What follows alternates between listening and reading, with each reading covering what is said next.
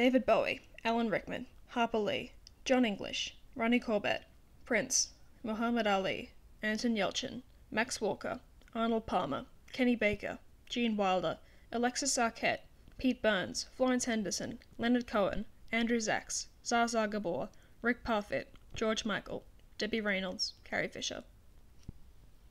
2016 sucked. I mean, there were some okay bits, sure. We flipped bottles, we dabbed, and posed as mannequins, because apparently those are things now. We explored the world with Pokemon Go, and we finally got the second Harper Lee novel.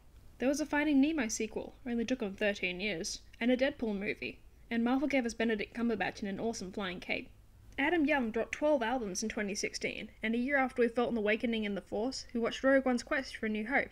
Oh, and Broadway gave us Hamilton. We are not throwing away our shot.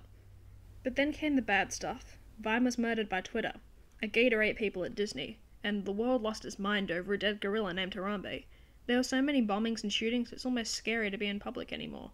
There was that whole Kim Ye-Swift feud thing, and Hiddle Swift. I mean, didn't that remind you of something else? Just a bit? There were police violence reports, and there were clowns. There were clowns everywhere. And Trump. Sorry, America, it was nice knowing you. But hey, I can't complain. Here in Australia, our leadership positions are basically the same as the Defence Against the Dark Arts teacher at Hogwarts. It never lasts all that much longer than a year.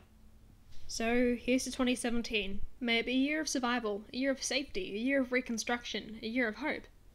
May it be the year we realise that people are different, and that's okay. May it be the year that the grey skies get out of the way and the sun finally does shine brighter than Doris Day. May we realise that the love we had is what's kept us going this far, and maybe it's enough to take us a little bit further. Because love is what holds the world together, and like it or not, none of us would still be around without it.